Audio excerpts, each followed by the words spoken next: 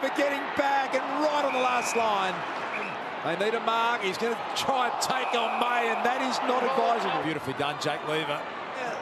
Well done, May again. That's what he does for a living, Jake Lever. Except a half forward, but as always, Stephen May. Pickett lurking, handballs back to Gawn. Gawn chips to the forward pocket. Oliver's there. Oh, French goes up a mile. What a mark! What a sensational mark as Bailey Fritsch goes up and takes a screamer. Burne-Jones is a star, we know that. Jackson gives it off to McDonald. Over the top, Petrarca looking for it, never took his eyes off it. Alir chases. Donald trying to make the contest. Fritsch did well on the right boot. Now it's all about the bounce. The first, the second, and it skips on through.